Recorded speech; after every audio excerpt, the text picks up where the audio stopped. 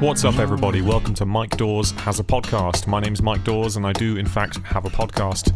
This show is all about guitar, guitarists, and the music industry.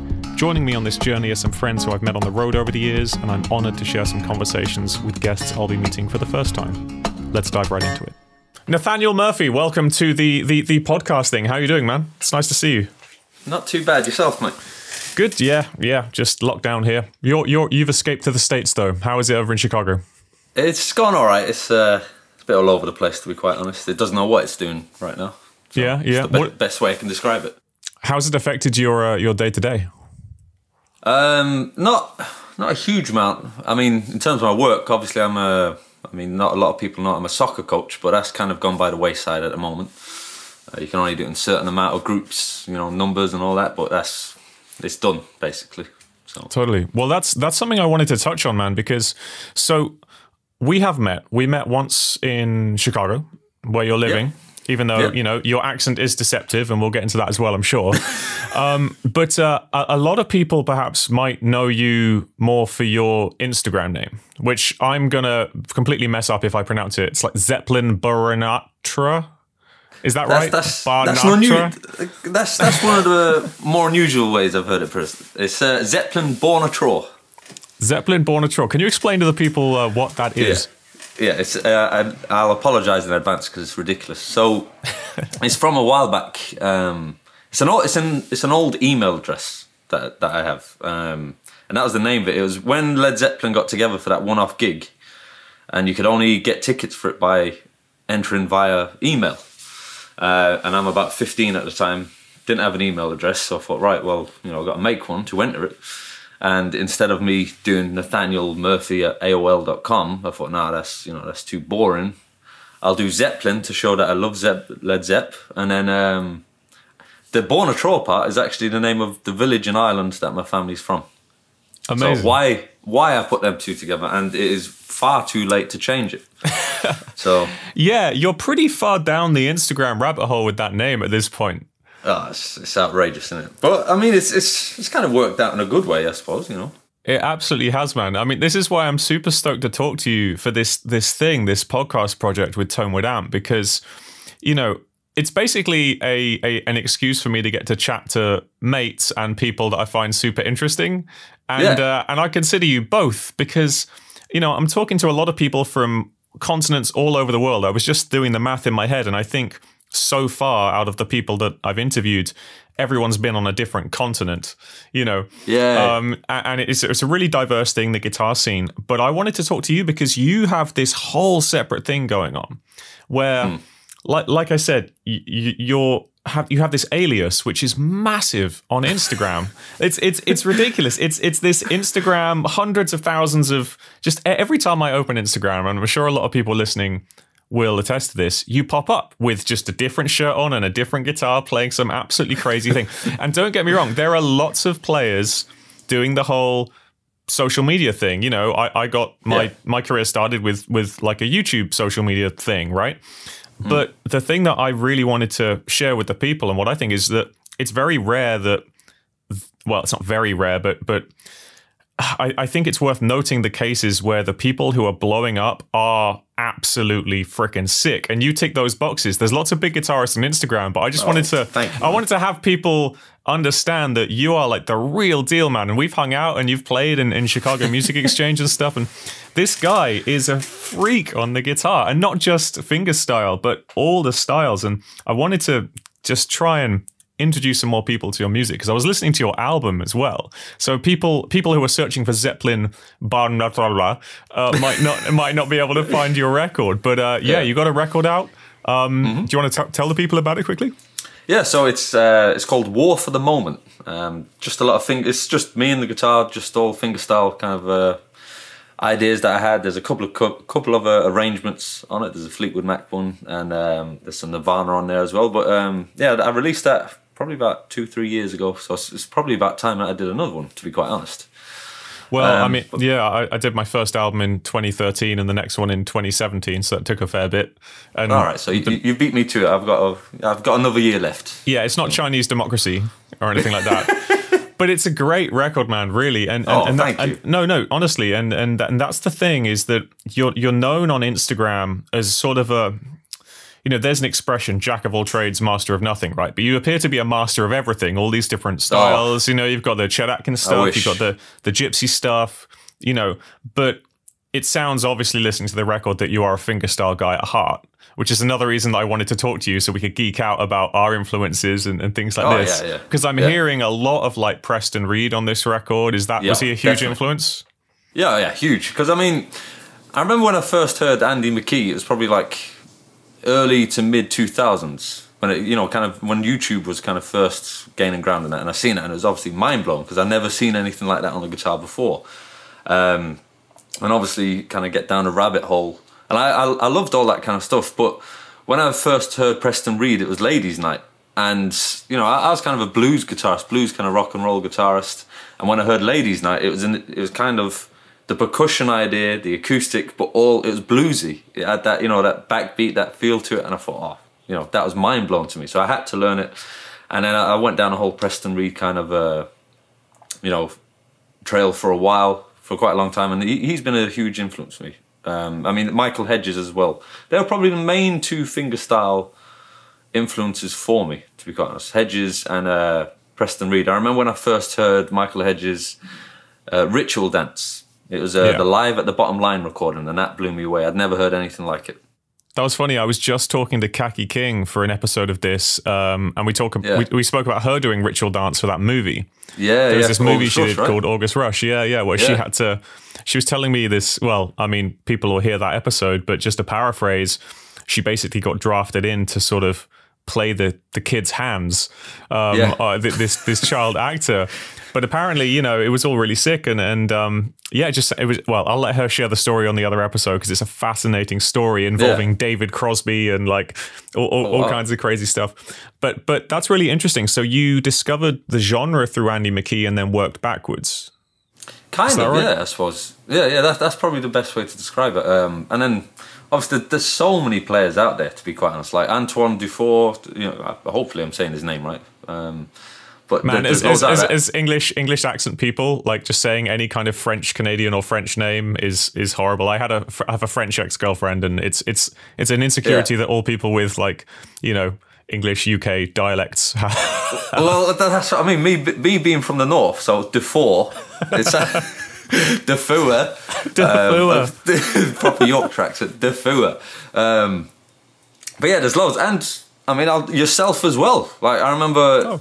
Watching your Gautier, and I will say, and not just saying it now because you're on it, I've said it to other people in the past, your arrangement of that song is probably the best arrangement I've heard of any song. Now, bear with me, the reason why is because, I mean, obviously as fingerstyle guitarists, when we're arranging something, it can either go two ways. Either A, we want every single part of the song, or it can be B, you're just own interpretation of the song. And I think you have done the best arrangement of a song where it includes absolutely everything. I will say that for me has always been the benchmark, your arrangement of that song. So I've always wanted to say that. Oh, damn. It's frightening. Thanks, man. It's frightening how good that is, honestly. Oh, thanks so much, man. Well, that's really kind of you. I mean, it doesn't include everything. Well, so it's as good as you're gonna get. I spoke to Gautier, and he was like, "Yeah, there's some stuff missing." It's as good as you're gonna get. Put it that way. Well, that's very kind of you, man. Very kind of you. Well, this is really fun already. But no, well, that's really interesting, and that's a testament to Candy Rat Records as well in that era. Like for anyone listening that perhaps is a little bit younger, around sort of, you know, when YouTube first started, there was a time where you could be featured on the front page of YouTube. And what would happen is, you know, if a video got loads of views, it would get featured on the front page for a short amount of time and then just get crazy amounts of views because it would be visible to the whole world. And Candy Rat Records, based out of Madison, Wisconsin, released a few videos with Andy McKee, who is, you know, good friend, amazing guitar player, absolute guitar hero to anyone with an acoustic guitar. And there was a time where 3 of his videos became the top videos on YouTube as the whole website, and that's just insane to think about. And that then exposed everybody to other players like Antoine Dufour and Don Ross and players like that. And yeah, and it was very similar. It sounds like we had a very, very similar start in fingerstyle, but you went to the Preston Reed side and I went to the Pierre Bensusan kind of Celtic fingerstyle kind of side, which is interesting to me because you're Irish, you're half Irish. Yeah, no. Well, technically, I'm 100% Irish. I was born in Ireland. All my family still lived there. Grew up in England though, so I grew up in Manchester. So I was born in Ireland, moved to Manchester when I was about a year and a half or two, something like that. Grew up in Manchester. Moved out here in 2012, but I go to Ireland like twice a year to see the family in it. But yeah, how did you get into the acoustic kind of side of things?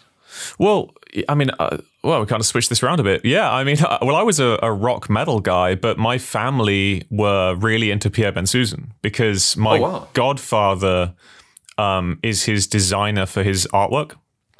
So I would get like Pierre Bensusan tab books that he designed as like a Christmas present. But at school, I'd be learning like, Guns N' Roses and Dream Theater and stuff.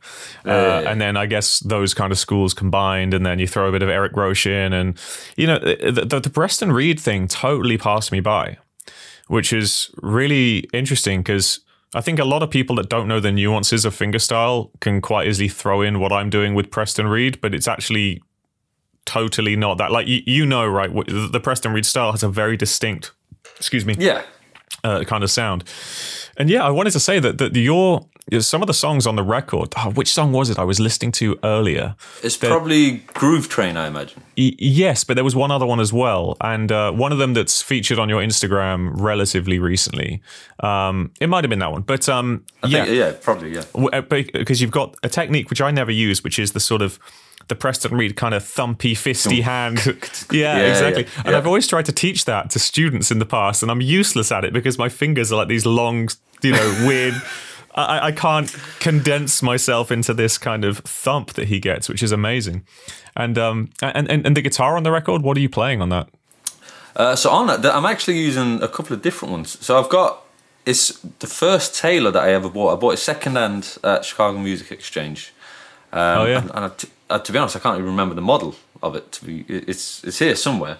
There's that, and I used two Breedlove guitars as well, because I remember at the time Breedlove sent me a couple of guitars just to check out, and I thought, whilst I have them, might as well make use of them. So I recorded using two of them. Can't even remember the models, to be quite honest. I've got them written down somewhere or pictured somewhere.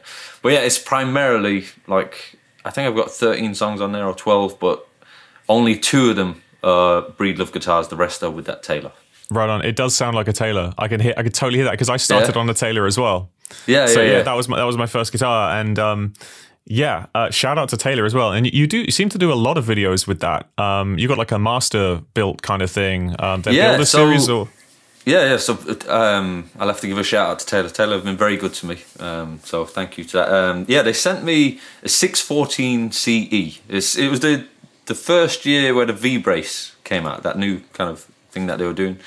But it was a really comfortable guitar because, I've never been into too huge of a guitar. I like a huge sound because I used to have like a jumbo guitar and I loved it, but then I kind of went to the smaller body and it made a lot more sense, it was more comfortable, and I could still get, a really good sound out of it. So that's what I use primarily for my acoustic playing, it's 614 CE. But I do have a Loudon that is absolutely incredible as well. So shout out to Loudon. Yeah, and Alistair, he let me borrow a Loudon. I can't remember the model. It's quite is it an impressive one. It's something 50. Yeah, but so the Loudon body shapes. There's the O, which is the big boy, and then the F is the one that a lot of fingerstyle players like. Thomas Lee, I believe, plays an F, and I think that classic drifting video is an F. It's that kind of similar shape, yeah. And it's absolutely incredible. Like, it just sounds like a grand piano. I'll play a couple of strings and it just rings out. They're amazing guitars, and I actually lived in Downpatrick, Northern Ireland, where they're made for like... Well, I say lived. My girlfriend at the time lived there because she was one of the builders, so she might well have built your guitar. Maybe. What year did you get it? I got it, I'd say about 3 years ago, 3.5 years ago. If it was new, then it's quite possible that my ex kind of built the body, or like put the body together. Possibly. Yeah. Possibly. It's a small Did she write world, a name isn't in it? Did she write a name in it? No, but I don't think each member of the team gets to write their name in it. I think that's just a George thing. But no, they're great guitars and great people, and yeah, they're built in Downpatrick, Northern Ireland. I've never owned one myself, which is crazy because literally all my influences are Loudon players. Yeah, you know, Pierre Ben Susan, his signature Loudon, obviously the early Andy McKee stuff. Those videos were done on a Loudon that I think he borrowed. You know, amazing guitars, Thomas Lieb, Eric Roche, you know, all these guys. So yeah, shout out to the Loudon guys in Northern Ireland. They make amazing things, and they just brought out their guitar with Ed Sheeran relatively recently, a couple of years ago, which is just insane. I remember I was at the NAMM show and got. Were you there that year when they launched the Ed Sheeran model? I think that was just last. Wait, wasn't that just last winter? I think it was the one before because. Was it? Yeah, well, I was not there because I was on tour this year, and it must have been the one before, or at least there was some kind of like press conference. But they sent out like text to everybody, being like, "Yo, like come and we got a special thing announcement." It was, I think it might have been one of the mornings, you know, following a big night of partying and hanging, but there was no mention of like what it was because it was a secret. And, and then everyone found out that Ed Sheeran showed up and rocked up, and everyone was kind of super bummed to miss it because they were all hungover and didn't know what was going on. I actually got invited to that, and I couldn't make it. Yeah. Would you believe it? My flight, like I didn't get in time. I was getting in late in the evening. But yeah, because I remember that because that was January last year that they did it. So yeah, you weren't there because you were on tour, right? You were in Alaska or something, weren't you? Oh yeah, but there was a thing. Maybe there was an initial announcement and a secondary announcement or something. Maybe I'm getting completely confused. But yeah, this one that has just gone. This one that has just gone. Maybe that was the last NAMM ever. Who knows? It's looking like it. I mean, it's probably not happening this next time. That's where I met you, right? We met at Summer NAMM. Summer NAMM, be 2 years ago at least. Yeah, it's got to be 2 years. Yeah, with the Tone with Amp guys. With the Tone with Amp guys, yeah. Well, I want to talk to you more about this whole Instagram thing, dude, because it's super fascinating. A lot of the other guys I've been talking to, you know, we don't touch on the kind of social media thing so much. Yeah. But you're kind of owning it so much that, and first of all, it's a pleasure. It's a pleasure to talk to you in landscape. Because true. This never happens. This is the widest angle of Nathaniel Murphy, Zeppelin-Barnatra that you've ever seen, ladies and gentlemen. I mean, you can see, like, I've got a light in the corner here. This is the hallway. This is the couch here. We've got the TV up there. Exactly. Now I've been to your place, and I know the secrets of your rig. now, when, you know, guitarists love gear, right? We love to just... Get geeky and get all the accessories, and every company under the sun will tell you that you need their gear. And then you look at someone like Nathaniel here with, you know, who's the king of guitar Instagram. Would you like to share your rig just so the people know what they need to do? Yeah, so I use a cushion. Okay, that's number one. A cushion to put the amp on. Yeah. There's some from Target or Walmart, wherever you want. You know, Bob's Furniture down the road. Excellent. So shout out. A big poofy cushion to put on the floor so your amp can go on it so the neighbours won't complain, because that has happened plenty of times in the past. Because you're in a flat. You're in a flat. I live in a flat, yeah. So big cushion for that. That always helps. The amps that I use, you know, it's not like a Dumble or something crazy. I use a Roland Street Cube that I got in Manchester and brought over here with me years ago. Shout out. And I use a Fishman acoustic amp as well. So they're the two amps. So I'll prop them on the cushion. I'll use a candle to prop my phone up to. Okay, so the candle is on or off? It's lit or? It depends. If it's like a cloudy day outside, I'll turn it on, you know. Okay. And I'll lean the phone up against that.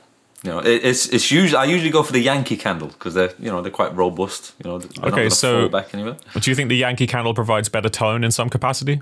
Oh yeah, definitely. Yeah, very resonant as well. Yeah. You know, I also use a couple of books to prop up the phone against the candle, or a couple of pedals to create a cable valley for the microphone to go into the into to the phone. People are going to think this is a piss take. They think I'm winding them up. It's not.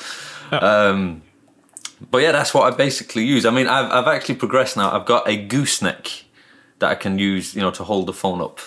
Oh, you actually bought something like this with more to it, like a little generic, a little generic phone stand.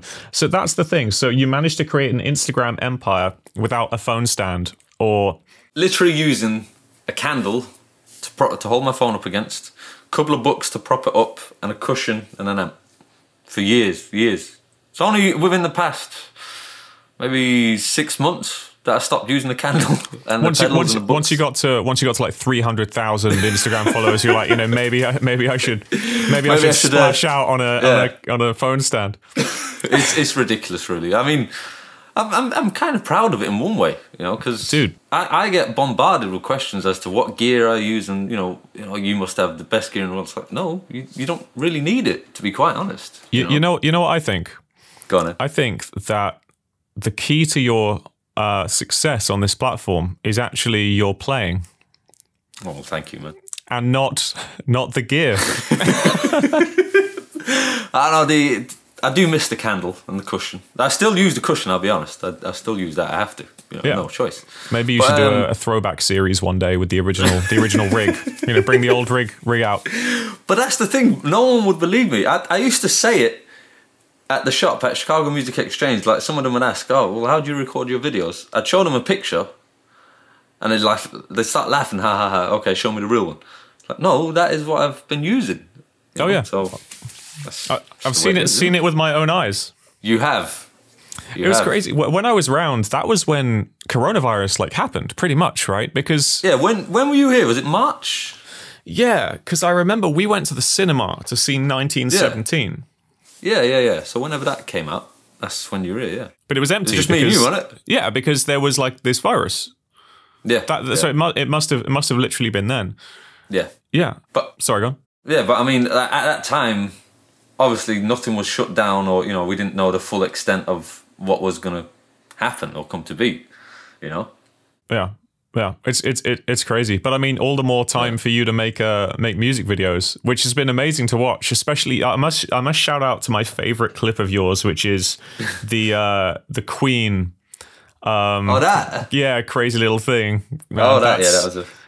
That's wicked.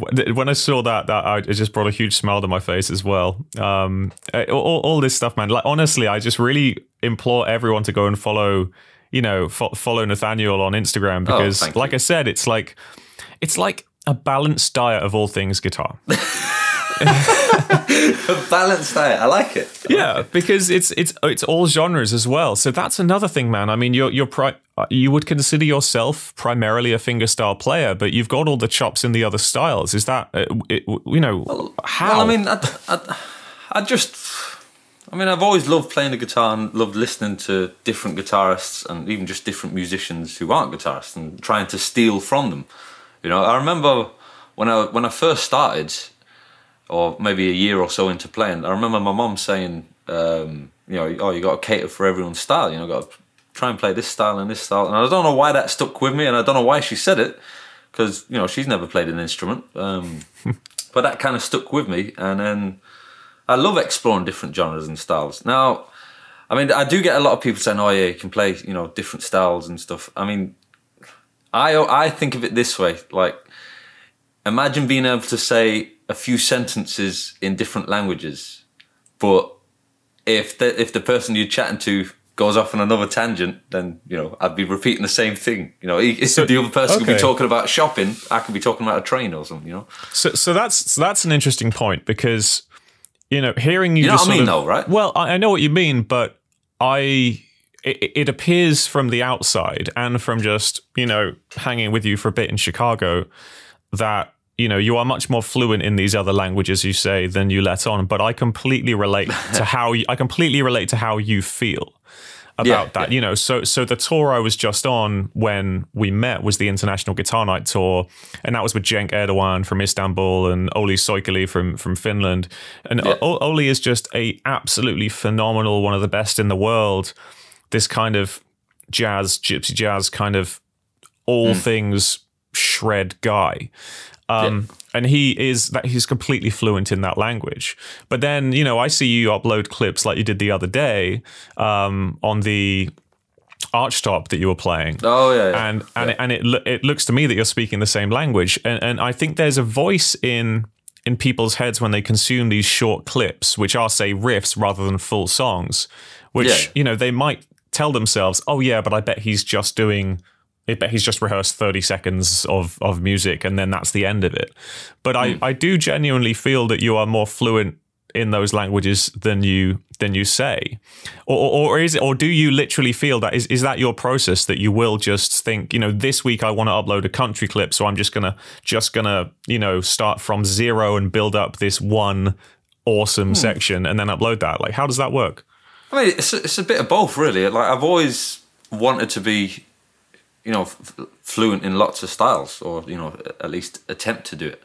But I just love trying to play different, you know, genres and styles. I mean, it's basically, if I like the sound of something I don't know how to play it, you know, I want to try and learn it and try and incorporate it into my playing.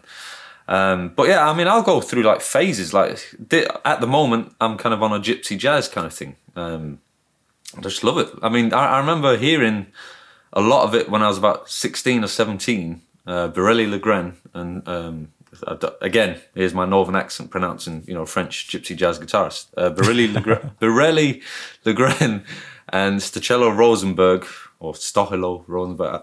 You know who I mean. I remember hearing them and being blown away. So I've always had that kind of thing in the back of mind where I'd love to do more gypsy jazz. But at the moment, it's a lot of Angelo DeBar is his name. Absolutely outrageous gypsy jazz. But then next week I'll be on to a Brent Mason kind of country guitar thing, and then the week after that it'll be, you know, some fingerstyle stuff.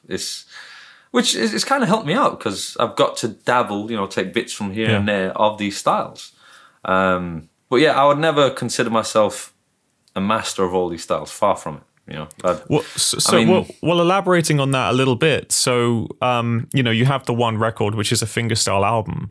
Have you ever thought about, you know, do you have repertoire that is, you know, several full pieces in all these different styles, or is it just sort of licks and learning the language still at this point?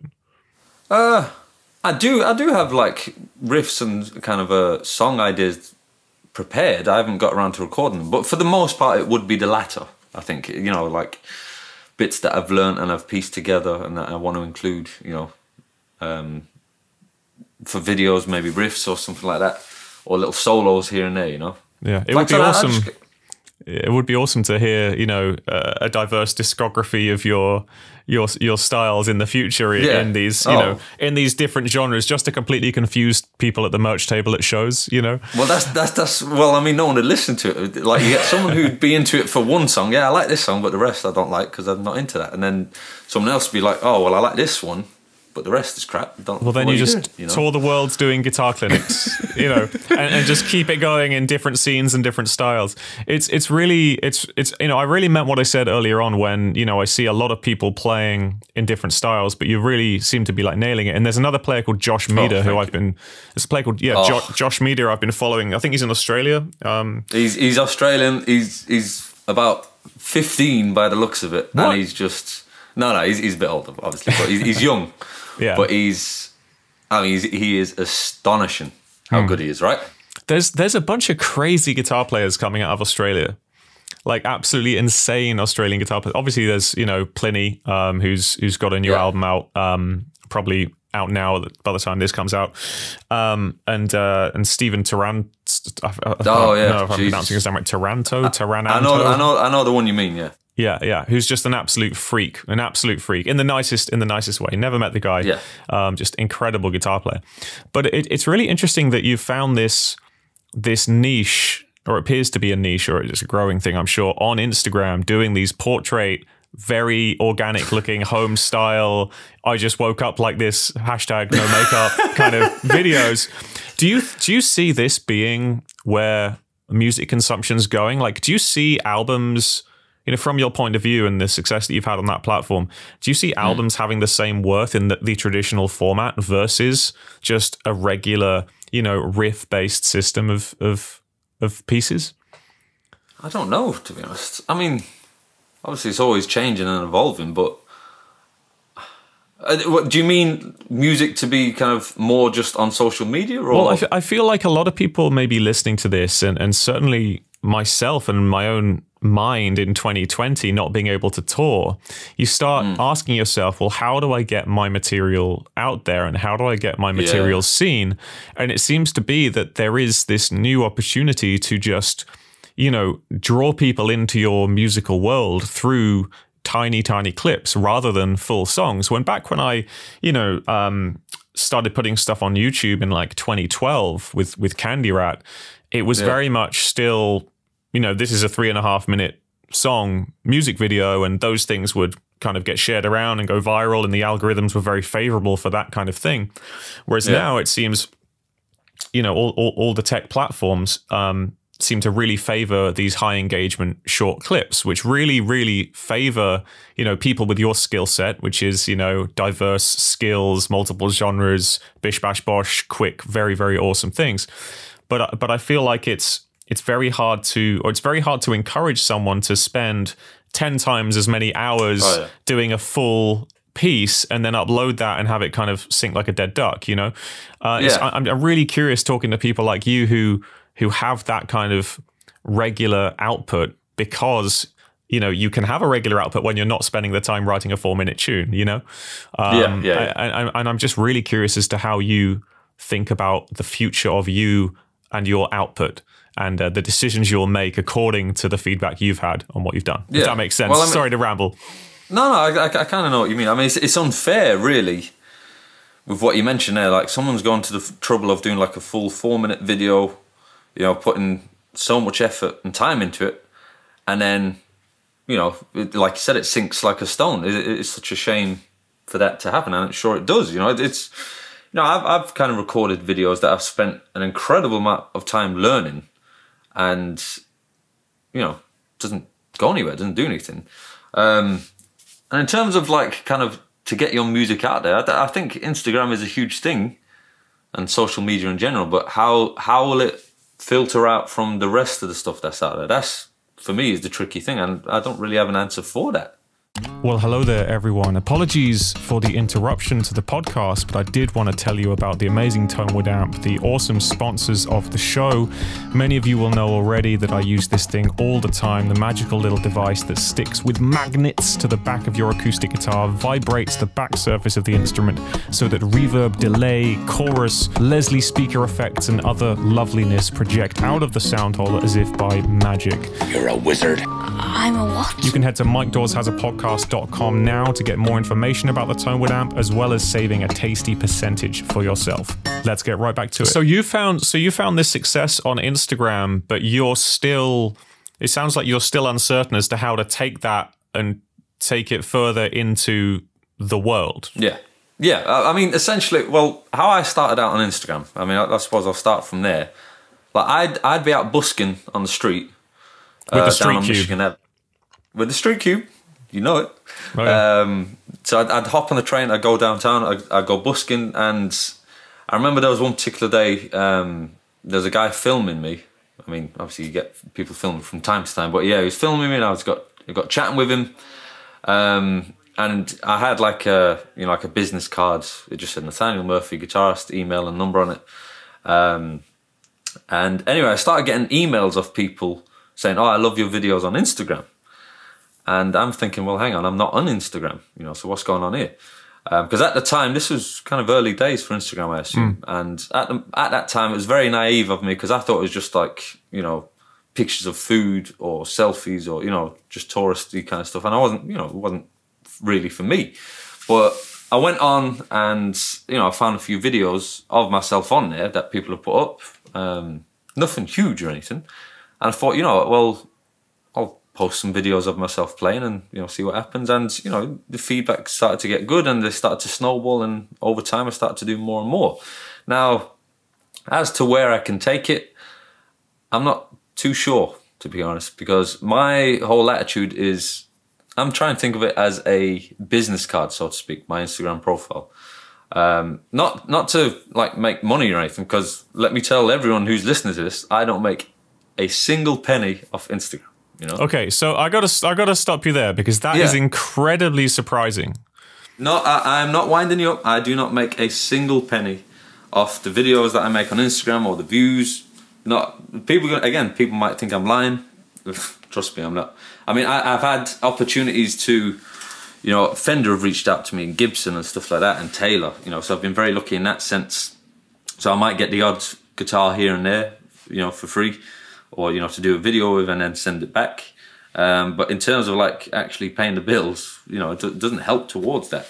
And it wouldn't be all about the money anyway, because, I mean, back to what I was going to say is I've always wanted it to be like a business card to where I'd love to do like session work, you know, and be someone's sideman traveling around the world, you know. I've said that before. I would absolutely love to do that, you know, to travel the world playing the guitar to audiences. You know, that would be the dream for me, you know, and, you know, hopefully it might work out one day, you know. Well, absolutely. I mean, you've probably got the greatest business card out there right now in terms of the diversity of your output and, you know, your lovable character, which you are so have revealed during this session here. But that's really interesting. And, you know, it seems that you've got totally the right approach, which is, you know, get as much stuff out there of consistently high quality. And from my experience, that does work in getting those kind of gigs. Obviously, one person's anecdotal experience doesn't really help, and it shouldn't be taken as gospel. But, you know, I've been as well as the solo stuff, working with the frontman of the Moody Blues since you know 2013, and that actually didn't come from a video. It came from a shit gig, believe it or not. Actually, but it was. I think you told me about this before. It's incredible, though. Yeah, I don't know if I've mentioned this story on any of these episodes yet, but basically what happened is I played the worst gig of my life, and one of the other acts on that bill 4 years later recommended me to Justin Hayward. However, when the organization were able to look at the metrics and say, okay, well, this guy has a bit of a following by himself, those things totally help in getting those kind of gigs. So it would be really interesting for people to understand that, like using social media as a business card rather than trying to monetize it as its own thing. It's the residual opportunities that turn it into a business and turn it into a sustainable thing. And you know, touring, you know, personally, touring has been the #1 source of income by far, which is why 2020 is so kind of crazy. But, you know, I think what'll happen in the future, and you'll probably end up kicking yourself, is that there will be a way for people to directly monetize viral Instagram videos, because on every other platform that has happened, it's just taken time. Like I think I did a video of One by Metallica and it went viral on Facebook, but it was only a year later that they started counting those kind of views as UK chart metrics. Oh, wow. So, and I did the math, and it turns out that would have been a top 10 single in the UK. Jesus. But it's nothing, because it was a year earlier than they introduced that system. So, you know, and it's the same with adverts. I mean, advertising on videos on Facebook is only really just rolling out now, whereas this video came out in 2017, and I think in total on the uploads it was like 100 million views, right? So 100 million views mean nothing. And I'll tell you, for anyone listening, you know, I do have tab for that arrangement, but no one bought that tab. Like, you have 100 million views and you're advertising the tab sales, and you very quickly realize that if you're having a viral video, it's, you know, spoilers, there aren't 100 million guitar players watching it. It's mostly just general population people who think it's cool. Right? That's just the way it is. That's, you know, you can't have a viral thing within the guitar community. That's an oxymoron, you know? It doesn't really work. So what was interesting to me was that experience trying to monetize something that was massive on a platform that couldn't directly monetize itself, versus having a video with, say, like 1 million views out with Guitar World magazine and then selling loads of tab because their audience is just guitar players, right? So it seems that there's going to come a point, you know, soon where the future Nathaniel Murphy might just be like, fuck, I wish I'd started now, you know. Well, I mean, that's the thing. You know, I've had people ask, well, how do you monetize videos, or what can you do? It's like, well, I don't know, you know. I genuinely don't know. I mean, do you any idea how it would get monetized? Because I don't really know. I think you're doing I mean, again, I'm no expert on Instagram because my Instagram in the past, because I was always... Well, neither am I now, by the way. Well, okay. Don't be fooled by the numbers. I just put up videos. That's literally all I do. But this is another reason I wanted to talk to you, because I wanted people to understand the man behind the clips. And you're clearly just a humble guy who just does his thing, and it's the playing and the fact that you're a great player which is making this stuff work. So cut out you cut out all the bullshit and the which time of the day do I release my video to get maximum exposure? It's like, mate, just be sick. If you're just really sick, then it's fine. Then, you know, but God, I completely forgot what were you asking? You were asking me something. How could we, or how is it going to be possible to monetize those type of videos? So with Instagram in the past, I'd always just used it as a tour diary. You know, since day one when it was released as an app, it was just an open diary. So my Instagram's just pictures of me backstage with my mates just doing stupid stuff. So I definitely don't have a lot of guitar content, which is really, really silly in hindsight.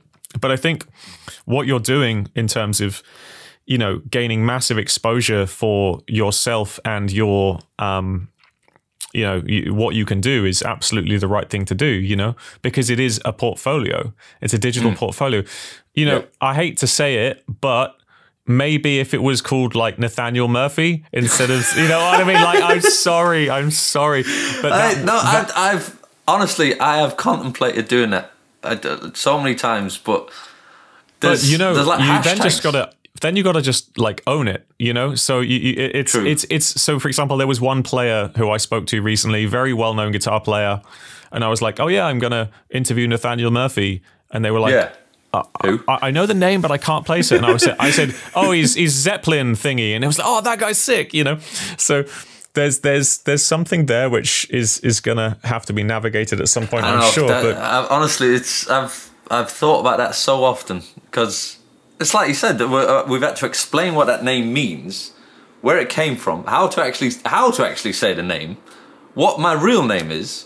So there's a lot to it. I know exactly. But at the same time, your name is not.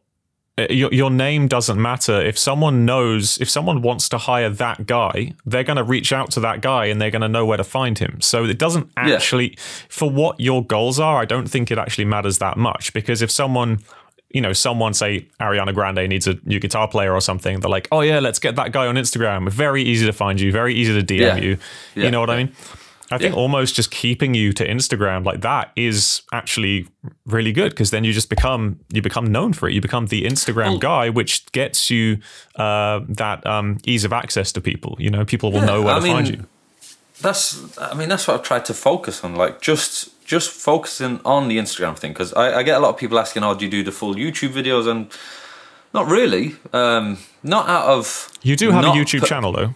I do, but I don't post very often on it. I mean, I've got a decent number of subscribers. I mean, if you type my name in on YouTube, a lot of videos come up from Chicago Music Exchange, from a lot of the demo videos that I do there, you know. But yeah, I should really start doing more kind of full-length YouTube videos. People would like it. I'd like to do it, so it's a matter of time. I don't have the equipment. This is it. I've got a cushion and an amp. I ain't got a camera. I ain't got a light. I've got a candle, for God's sake. Sony and Rode and Sennheiser send Nathaniel loads of stuff and get this man a setup. Wouldn't that be funny if you got... Yeah, wouldn't that be amazing if you got like 10 grand's worth of gear and suddenly your views fell off a cliff? Man, you know. That would happen to me, though. That's the type of thing that would happen. Well, then, you know, there's another beautiful thing about your videos, which is that it's clearly just a guy playing guitar. And there's no bullshit. There's no, you know, post-processing or anything like that. You know, you can hear the ambience in your room and you can hear your fingers, and you know, it's a beautiful thing. So I do feel like there is a lot to be said for unpolished product, you know, really resonating with people. I have multiple videos of a John Mayer cover I do called Slow Dancing in a Burning Room, and by far the most successful ones are the shitty live ones. And it's the same with the Gautier thing that you mentioned earlier. Like, the biggest video for that is just some crappy live bootleg that I despise. It's like my most popular video on YouTube. It's on some music venue school's channel. It's not even on my it's channel. The cathedral, right? Yeah, it's literally down the road. So you know the movie Hot Fuzz? Yeah, so that's where they filmed Hot Fuzz in Wales, which is just basically down the street from my parents. So that gig, it's a beautiful venue as part of a private school there. It's, if you've seen the movie Hot Fuzz, you can imagine countryside private school, right? So I played there because, well, it's a great venue, but it's tied in with the community. So they had this concert of their students, like, their end of year student showcase, and they asked me to come in and like, quote unquote, headline it, and it was really sweet and really fun. And I'm like, okay, this will be a really fun little gig, but didn't really think anything else of it. And then they sent me this live bootleg and said, do you want to upload this on your channel? And I said, no, it's shit. Do what you want with it, but I hate it. And then it's gone like kind of crazy. And, it's the same with, I released a live album recently, and one of the videos from that is taken off, and that's my least favorite one. Maybe it's typical, isn't it? Yeah, maybe I'm just a really, really poor judge of what's good and what's not. I shouldn't say that, because I'm singing your praises throughout this whole thing. I'm just gonna say, yeah, you've killed me there, haven't you? Yeah, no, I know what you mean, though. I know what you mean. It's I don't know. I just think the whole thing is really cool. But we should also talk about Chicago Music Exchange, as well, because this is for people who don't know. Is it the biggest music store in America? I don't know if it's the biggest, like independent. It must be, the biggest independent. I assume so, but it's absolutely incredible. Just the array of guitars that they've got, the quality of them, the acoustics, the electrics, is the boutique builders as well. They've got a Les Paul wall, which is probably, I don't even know how wide it is. It's incredible. But yeah, I am in a very fortunate position to do a lot of demo videos with them. So I'm very fortunate to have done that. And how that came about was I'd go in from time to time, I'd play a few of the guitars, and I got to know one of the guys in the acoustic room. Carl Newrouter is his name. And we got friendly, and he said, look, would you like to do some demo videos with us? And I was like, yeah, of course, I'd be honored. And I started doing a few, and then I got to chat with the owner, Andrew Yonke, and he wanted me to do them a little bit more often, so maybe a couple of times a week. And yeah, I'm very gracious and very humbled to do videos for what I consider to be probably the best guitar shop out there that I've been to. Certainly that I've been to, It really is something special, because you were very gracious to give me a little tour of it when I came over to Chicago. And it really is amazing. It's pretty big. It's pretty damn big. And did I meet Carl there in the acoustic room? You did, yeah. Yes. Yep. I think actually that was when I got an edit in for a music video, and I had to see it, and then we got to watch it on the thing. Yeah, man, so many memories. And Jenk was there as well. Yeah. This story is amazing. In fact, another story about Chicago Music Exchange, on a previous tour with Justin Hayward, midway through the tour, he decided to add a song of his called Blue Guitar, and he plays electric on it. And then he suddenly decided that I need a 12-string, and I have to play a 12-string to accompany him for the show tomorrow. And we had a day off in Chicago, so he was just like to Chris, to T-Rope, our guitar tech, just like, here's the credit card, go to Chicago Music Exchange and get Mike a 12-string. So we just rocked up, and we managed to find a beautiful, I think it was a pre-owned guild. No, maybe it wasn't. Okay. Maybe it wasn't a guild. Honestly, I can't remember. No, I think it was a guild. This big old beast. So, and yeah, the stuff there were really, really, accommodating. But this place is incredible. There's a place in the UK down in a town called Farnham that I used to work at, actually, called Guitar Village. Have you heard of Guitar Village? I'm not sure I have. I believe that's the UK's equivalent of Chicago Music Exchange. It's the biggest, guitar specific store actually in the country. It's pretty close to Guildford where Anderton's is, but they just deal in guitars, and it's beautiful. I got many guitars over the years from there, so shout out to the people at Guitar Village.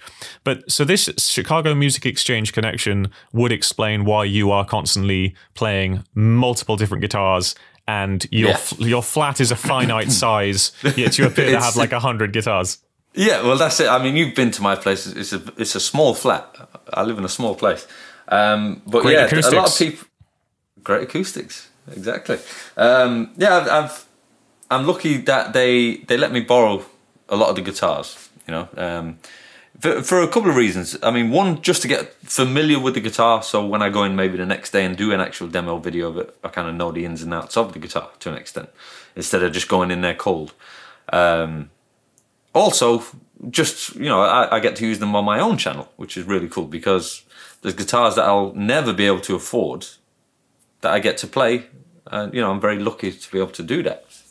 I mean, I've had some incredible guitars from there that I've been able to play. Oh, and yeah. I've got to meet a lot of great people there. And a lot of people have seen my videos with them. For example, Rick Nielsen of Cheap Trick. I saw that yesterday. I think I saw something uploaded about that onto YouTube, I think. Yeah, just at the drop of a hat, I thought, you know, I'll just put that video on there, because someone else took that video and put it on their YouTube page, and it's like 500,000 views. And I was like, oh, well, maybe I should. God, dude. You see? Dude, I feel the pain. I feel the pain. With credit? Did you get credit at least? Yeah, put my name on it. Yeah. But yeah, I don't know. There's that helps so much. It helps so much. Yeah, definitely. But yeah, so I mean, I remember I was doing a live Instagram video, which never happens. I think I've done like 4 or 5 ever, because I don't know, I've never really got into it. And I remember I was playing, and Rick Nielsen's name popped up at the bottom, and he was talking, oh, hey, love you playing, want to get in contact or something. I was like, oh, wow, is this really him? You know, I thought it was a wind-up, to be quite honest. Dude, you are so damn humble. You are so damn... You're either super humble or just, like, really... suspicious. Or just, like, really dumb, you know? Like, just think everything's not real. Probably dumb, to be honest. But yeah, he reached out. He got my number from the guys at the shop. And he said, oh, you know, because I'd like you to see some of the guitars that I've got. You know, take some of them with you and play them. And I couldn't believe it. You know, it's Rick Nielsen of Cheap Trick. He's not too far away, it's like an hour and a half in Rockford. But yeah, he was very gracious to let me borrow some of his guitars, and some of the guitars he's got is well, he's known as a collector anyway. But he's got like a 51 telly, which I'm not even sure if it's technically called a telly. It'd probably be a no-caster or broadcaster, I don't know what it's called. Well, it's the best telly I'll probably ever play. Oh yeah. Better than the crazy one when I was around that had no. It was like half a telly. It was like so sliced. One. Yeah. The shop got a lot of heat for that guitar. Some people loved it. Well, it was a 70s telly, so it was actually fine. It just looked weird because someone had taken a chunk out of it. But the neck was great, sounded great, pickups were great. You know. But yeah, that 51 telly was incredible, and he's got a black Gibson EMS 1235 double neck. That's the one I saw, yeah.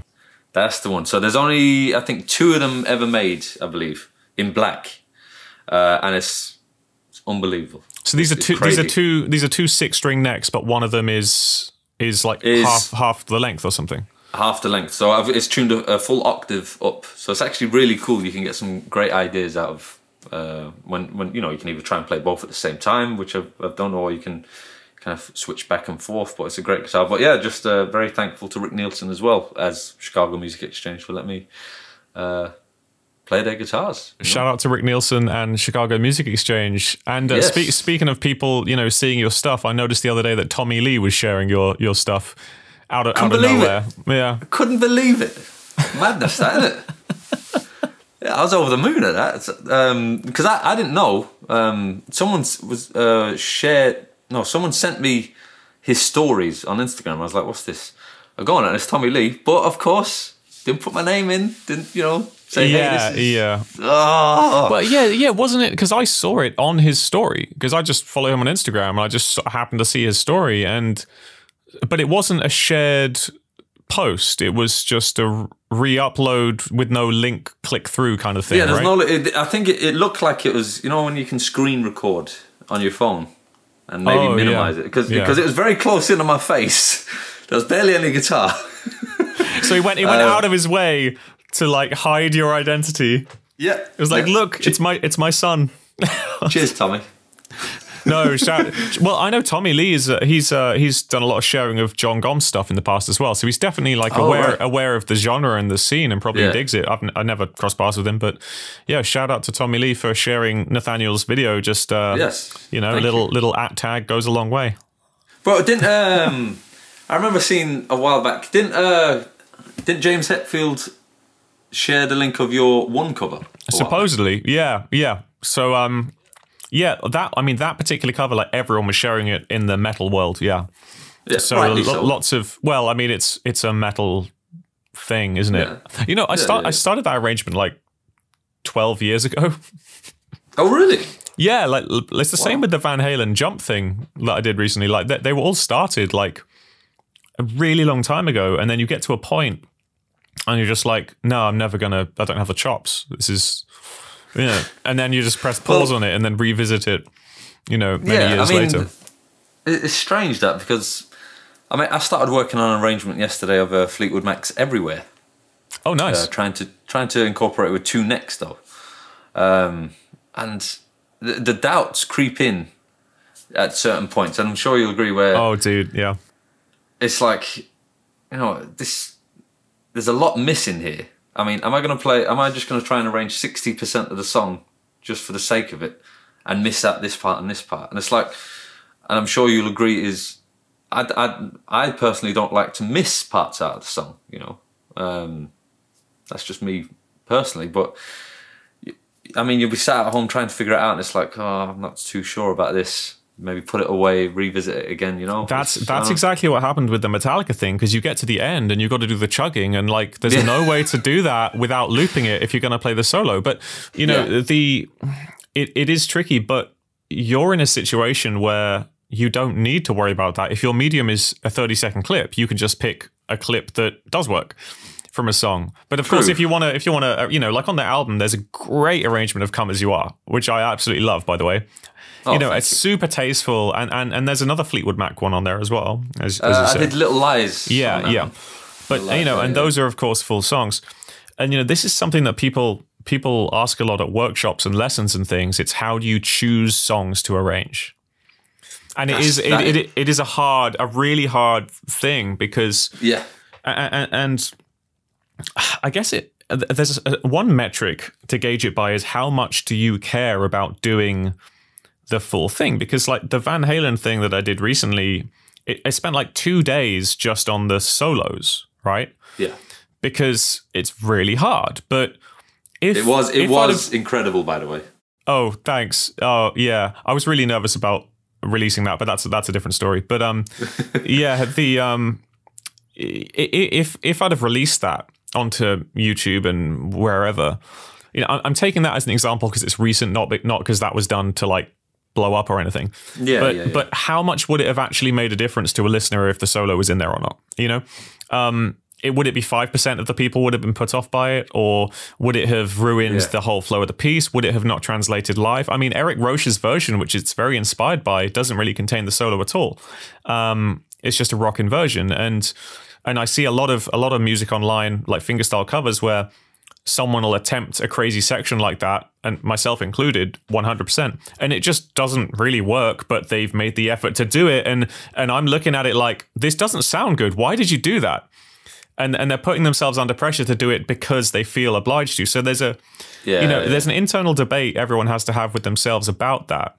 You know, when you say the Gautier song, I mean, very fortunately, that's a 3-chord song in the key of D minor. I mean, it's pretty hard not to you know, mess that up. Well, let's not diminish your arrangement of it. It is incredible. Well, what I'm saying is, like, harmonically, it's very straightforward to arrange in the tuning that it was in, whereas the Van Halen song, it modulates in the solo. Oh, yeah, it's madness. So it's absolute madness, exactly. And there's some songs I've done that haven't been released before. I did an arrangement of This Love by Maroon 5 years ago that never saw the light of day, just because, you know, it was all done. and I recorded it in the studio, but then I listened back and was like, you know what? There's just one thing in there that just isn't quite right. And then I went away on tour, and then over the years I forgot how to play it, and it's probably lost in the ether, you know, this recording. But it is an interesting thing, and I do kind of envy people like you who can technically just not worry about those bits. You know, if you're using Instagram as the medium. Yeah, I mean, it's interesting that you say when people ask you how do you arrange songs, or where do you get the idea to arrange this certain song instead of this certain song, and it can be as simple as just being in the car one day and whatever comes on Spotify, and you hear the different parts of the song and you think, oh shit, you know, that could be an idea. That hence the Fleetwood Mac Everywhere with the intro.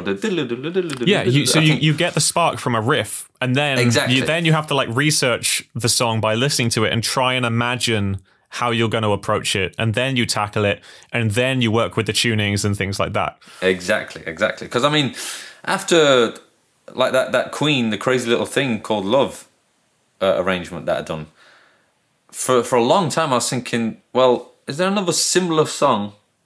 Well, not. I don't want to do something, you know, exactly the same, but something in that same kind of vein where there's a good bass line going on with the same time as the vocals, and you know, there's little cool parts. And it was either stuff that was, you know, already been done. Like, for example, all I could keep thinking about was Lady Madonna, the Beatles. But I think Tommy Emmanuel does that, and you know, if he's done it, I'm not touching it.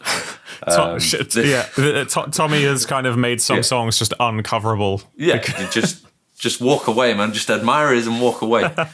But yeah, I found myself doing that, like trying to research great bass lines with vocals at the same time, and it's like, you know, you just give up. Sometimes if you're trying to look for it, it'll never come. Whereas there's times where, like I said, you could just be in the car listening to the radio, and it'll come. Like I did an arrangement. It wasn't the greatest arrangement, but of "Happy" by Pharrell Williams. And for some reason I thought, you know, that'd be cool to do it with a slide guitar. You know, make it a little bit more bluesy, and then you got the chords with that underlying bass line, dung dung dung dung dung. Yeah. You know. So little things like that, you can get just a little bit of inspiration from anywhere, to be quite honest. You know, and then like I did a little bit of Led Zeppelin's "Ramble On," just a quick little thing because I wanted to try and do the chords and the bass. It was just for fun, really. I didn't actually put in the vocals because this is the thing where I tried putting in the vocals and it just didn't work. It didn't sound good, you know. Because I don't know if you're too familiar with the song. The vocals, it's just one note pretty much the whole, well, for the intro. Leaves are falling all around. Dun, dun, dun, dun, dun, dun, dun. You know, there's not much going on there. Yeah. And trying to do that with the guitar and the bass line, it was like, oh, you know. It's the same same reason I very rarely tackle like songs with like rapping in.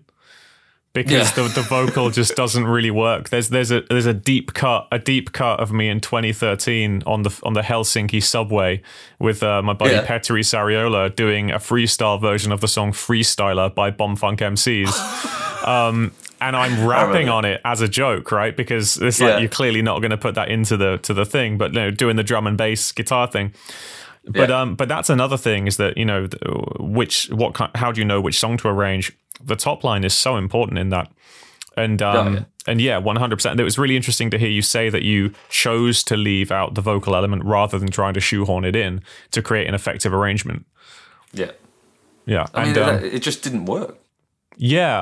I'm midway through an arrangement now that its genesis came from, like you say, just happened to hear it and a spark went off. It was Enjoy the Silence, Depeche Mode. And my dad was around when I moved in. I had just moved into this house, and my dad was helping me put up these panels in this room here. And as we were doing that, he, you know, I'm just like, hey, what music do you want to listen to? And he just asked for that song, and I heard it. It's very led by this kind of melody of bum bum bum bum bum bum bum bum, this thing. And I thought, wouldn't that be cool to do with banjo tuners? You know, kind of keep that going. But I want to take that arrangement and turn it into, instead of a sort of dun dun dun dun dun dun dun dun, which it kind of is. What if we just turn it into like a Nine Inch Nails kind of big distortions and doom and space and reverb and octave and grit and dirt and filth, and make it just a goth thing. Yeah, and I got this evil looking guitar behind me here, and I've got a few sections down. It's going to turn into something quite cool, but I can't put a schedule on it. But that came from literally not looking for a song to cover, just hearing something and thinking, oh, I can imagine that being played by the top line, this being played by a tapping thing here, and well, let's leave that percussion out because there's a lot of percussion overkill right now, and I'm kind of veering away from that. I don't know about yourself. Your Preston Reed style isn't super percussion heavy, so I don't consider you too much of a percussive player. But yeah, that's probably as far as I got in terms of the percussion. I mean, I'd like to do more of it, but yeah, there's a lot of it out there, isn't there? Yeah, I feel like I feel like now the scene has progressed to the point where you start with these kind of Windham Hill guys and sort of melody and texture based stuff, and then it progresses into this kind of, okay, well, let's take things a little bit further, and you get to the Annie McKee school, and then things get progressed a little bit further. And now we're at a stage where we've pretty much eked out every 30-second note in a bar that you can, in a piece of music. So it will be really interesting to see what happens next, and whether, and talking to Kaki King, for example, doing another episode of this podcast here, and her music is so transcendent and ethereal and all about vibe, and talking to Fink as well, another musician who I spoke to, amazing singer-songwriter. That's their thing, is it's all vibe and ambience and atmosphere and texture, and they're the songs that are getting synced on a WhatsApp commercial or an episode of House or an episode of CSI or Breaking Bad or Better Call Saul or whatever. It's not it's not overkill on the playing side, and I'm wondering if the whole scene goes that way as the post-corona world takes maybe some of the touring away. Who knows? Maybe the sync and the listenable side of fingerstyle will emerge in the end. It's really interesting. It's at this point, but then who could have foreseen this as a genre even like 15 years ago as a viable genre to make a living from? It's crazy. Yeah. It's amazing. It's great, though. It's amazing. Yeah. I don't know. Well, I was going to say, speaking of, this genre and where it's going to go, and, whatever happens after COVID-19, do you have any plans to get out there and tour and do the Nathaniel Murphy show and things like that? Is this something that you're actively thinking about, or is it still a case of building the business card? It's definitely something I think about. It's the fear of it as well, in the sense, I don't know where to start or how to get started. You know what I mean? I mean, is it a case of where I just try and go to places local around here? Just play a gig and then put it on my Instagram story. Oh, hey, I'm playing a gig at this place at this time. Is that the best way to go about it? Or do I reach out to other like-minded players and say, how do I get started? I genuinely think about it, and I genuinely don't know how to start or where to start. I mean, what would your advice be, for example? How old are you? I'm 33, so I'm getting on a bit. Okay, I'm 31, so which means I'm in no position to give anyone advice who is 33. No, honestly, like I'm an idiot, so you know that anyway. But I mean, honestly, you have so much to offer any kind of package tour, because you're an image of your Instagram look that everyone recognizes will make people buy tickets. The name Nathaniel Murphy right now obviously has value, but I feel like the visual image of, oh, it's that guy, I've seen his videos on Tommy Lee's story, has a thing. So if I was in your position, I'd probably just pitch to some booking agents and have a discussion and think, maybe, they can put you on a tour as Zeppelin, as zeppelinbarnatra, blah, blah, blah, with an image on the poster. Because think about Dwayne "The Rock" Johnson, right? So he jumped from WWE or WWF at the time to I'm no wrestling fanatic, I just know The Rock, right? So he came to movies as The Rock, and then he became Dwayne "The Rock" Johnson, and now he's kind of Dwayne Johnson. Well, yeah, exactly. But more to the point, he you know, he knew that people didn't know Dwayne Johnson as much as they knew The Rock as a brand, right? Exactly. True. So yeah, I mean, something like International Guitar Night, which was, yeah, as I said, the tour that I came through your town on, you know, you'd be perfect for something like that, but you're in America, so it might not work. However, you are from Ireland, so it would work. So International Guitar Night, they say there's no American players, or there's one American player on the roster and the rest have to be international, right? But yeah, like if you were to hit them up, and I'm more than happy to, you know, connect you guys, and you know, if you're billed as zeppelinbarnatra brackets Nathaniel Murphy or something, you know, there's a intense value there. But I think it's probably a situation of presenting your Instagram brand as the act to begin with, and then shifting it if you want. But again, I'm just an idiot. Like I just float through life and say yes to some things. That's like literally how I've operated until this point. So I'm not like any kind of sage of advice by any means. It's good advice, and I'm willing to take advice from anyone. I mean, it's interesting as well. Like the whole International Guitar Night, that'd be amazing. I mean, again, it's traveling around playing, because I often think, and I often get asked, well, what's the next step? Are you actually going to play live anywhere? What are you going to do next? And it's like, yeah, I want to. And it's like, well, what's holding you back? And I mean, it's a couple of things. It's like the fear of it not working out, you know, little things like that. Well, that's why support tours are so fun.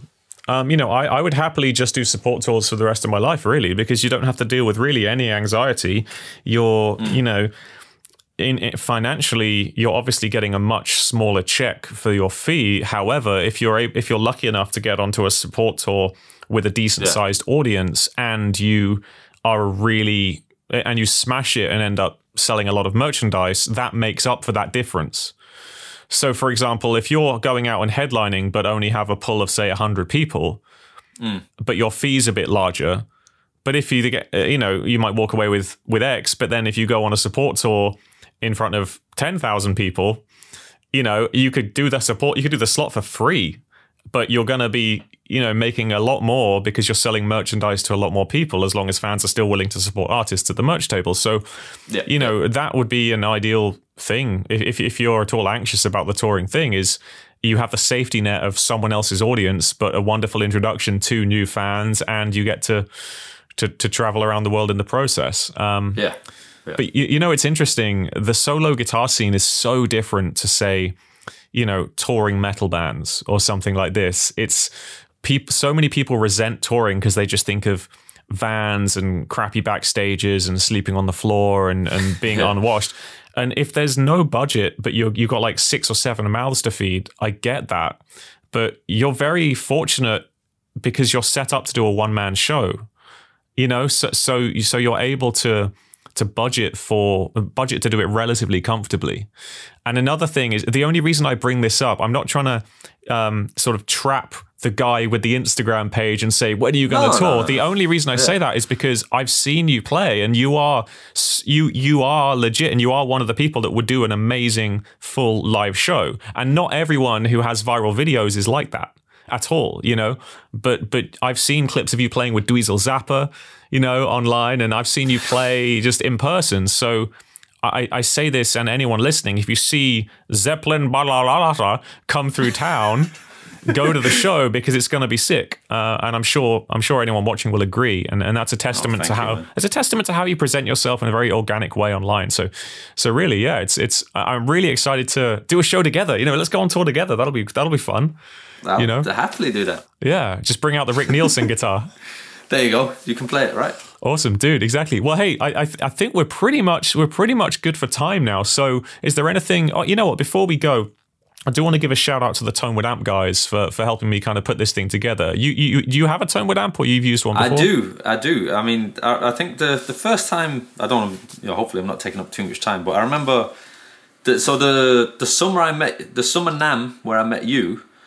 That was the first time that I actually got to play one, because I'd seen it all over like Instagram. I'd seen yourself using it. I'd seen like Dylan Fowley using them, and you know, everyone was raving about them, and they sounded incredible in the videos. So I thought, you know, I'd love to check them out. And I remember I can't remember the name of the fella there at Tonewood Amp. You know, he'd bring people into the little sound booth room at the, you know, at NAMM.